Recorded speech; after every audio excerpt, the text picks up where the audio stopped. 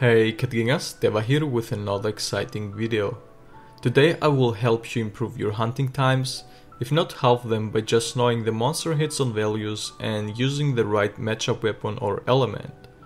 I know a lot of people don't care about that and just play to enjoy the hunts or long combats, which I totally do respect.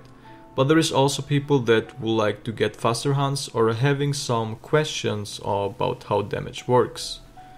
The first 6 months after getting the game, I myself was playing the game completely blindly till I started questioning some of my builds and why I get less damage on a monster even though it has the same weakness as another.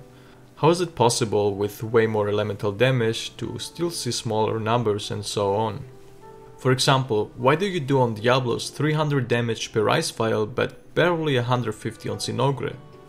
Why does Hunter Note save Alhazak with a 3-star Fire and Dragon Weak monster when it can take 0 damage on those elements? Hunter Notes is the biggest lie ever and not reliable if you want accurate info on what weakness the monster has. I mean, even Capcom themselves sell the Monster Hunter guidebooks where you can find the real weakness aka Hitzone values for every single monster part and monster. Not sure why they didn't include those in the Hunter Notes instead though, and selling them separately. Sounds like a pay-to-win game to me. Nah, I'm just kidding. Your damage is changing from monster to monster and part to part. You know you hit 2000 damage on the training pole with a true charge slash, but not on an actual monster. So let me help you understand what Hitzone values are and how incredibly and stupidly easy it is to read them off these sheets. Also how tenderizing affects them and why it makes parts with bad Hitzones weak spots. You don't have to do any math but just knowing how high the number should be to do decent damage. So let's take as example a simple monster without much complication and overall good hit zones. You can see each part that is a hit zone right here. This means all these parts take different damage. The Greatsword, Hammer and Bullet show all 3 different damage types in the game. Greatsword stands for Seva hit zones. This applies for all cut weapons such as dual blades, greatswords, most attacks of shield and sword, glaive, switch axe, lance and so on. And basically anything that is not a blunt weapon. Shield and sword, for example, and greatsword have also moves that are blunt damage, for example the shoulder bash from greatsword, which can build up KO. Seva type of damage is the only one that can cut off tails. The hammer stands for blunt hit zones, which is mostly hammer and hunting horn only. Any blunt type of attack does build up or have the possibility to cause a KO. Cut weapons will never ever do a KO.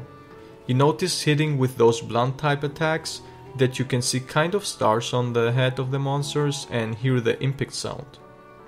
Ammo type weapons are basically any ammo type like bow arrows and bowgun bullets that can crit. Stiggies, clusters, charge blade impact files or LPG mines and other stuff are explosive attacks which completely ignore hitzone values and will do the same damage on all monsters with small changes which I will explain later. So now that you know this, let's say you're a greatsword player. All hit zones for every single part is listed below. Anything below 45 hit zone is bad because weakness exploit doesn't work there. This means you're not getting any affinity from weakness exploit if you hit the tail tip of Diablos or its legs. Anything above 45 is a really good hit zone. The higher the number, the more damage you will deal. It's just as simple as that. Training Pole, for example, has maxed out hit zones, which is 80 for all 3 damage types and 30 for all elements, which is why you always see more damage on the Training Pole than the actual hunts. On Iceborne, Capcom introduces a new mechanic that everyone was very excited and glad to use as fully working mechanic which works always as intended. Here you can see the tenderizing formula which applies almost for every monster. If it changes, you will be able to see it on the specific monster. Diablo's legs have a 35 hitzone value, which means they are not a weak spot and therefore weakness exploit doesn't work. So you want to tenderize them. You just paste the number and use a formula to see its hit zone after tenderizing. 35 times 3 divided by 4 plus 25 is 26.25 plus 25, which is 51.25. Since this number is higher than 45, it means weakness exploit can take the effect, but you also tenderize a part and get that extra 50% affinity, but as well as 60 hit zone value increase, so you also get way more damage on them. This is why it's important to tenderize or help others in multiplayer hunts, but as well extend the Clagger animations, because I always see people say, oh, you don't like the Clash Claw because it's complete garbage, then just don't use it. Well, you have to use it because else you deal no damage, bro. Now, if you understood this, we can move to the elemental hit zone values, which is way easier to understand. Anything above 20 is very high and will allow you to get much elemental damage. So Diablo's stomach is as well the best hit zone for raw and elemental damage.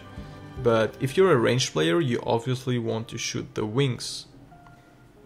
Here is the base flinch value, so if you want to know how much damage you have to do to flinch a monster, you multiply these numbers depending on the monster by 4.6 to 5.0, so you will basically need about 1000 damage on Diablo's legs to make him fall over.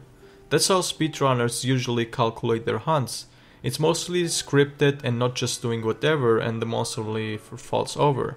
That's how you chain up different CCs and can finish a fight without letting the monster to even move, which is very efficient.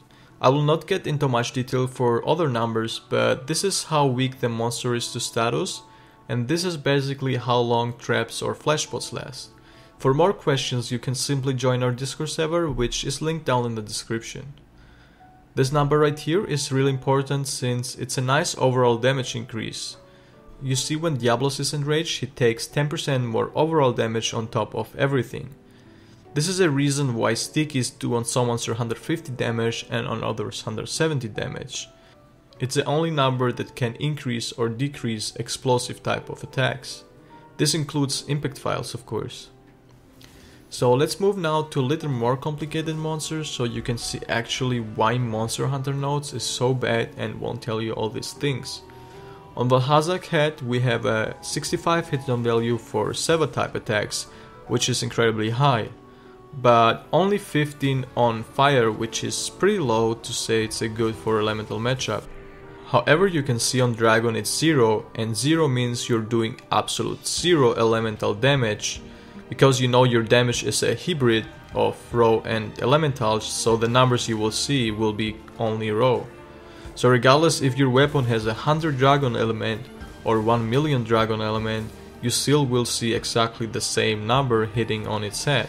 Here you can see the state of the parts. Breaking parts usually changes hit zones, and Valhazak will take more raw damage, a tiny bit more fire damage, but the dragon hit zone values jumps incredibly high, and this means dragon weapons will do now a shitload of damage. Let's check Namiel, which has also stupid changes.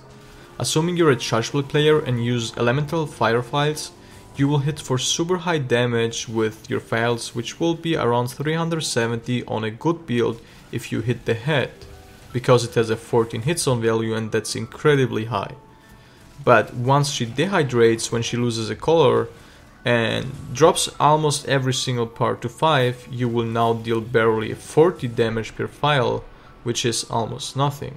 All the hit zone values can be found on our server, or if you don't have Discord you can visit the website Monster Hunter World Kiranico. There is so much more stuff to say about this topic, but this is all you need to know to be able to read the hit zone values of the sheet on your own and decide for a better matchup. I hope you all enjoyed the video and find this guide helpful, and if so, be sure to leave a like and comment down below what you want to see next to also help me. Don't forget to subscribe to my channel for more awesome guides, builds and speedruns. With that said, I wish you all a nice day and happy hunting, guys.